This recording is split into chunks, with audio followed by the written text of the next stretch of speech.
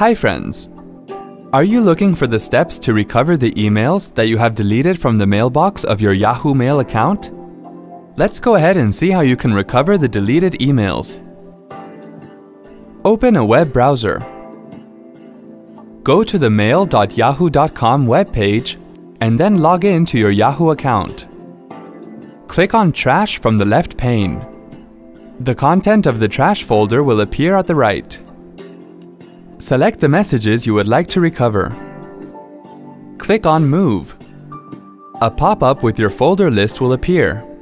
Click on the folder you want to move the messages to, and you will see that the messages have been moved to that folder. Hope this was easy to follow. Thanks for watching.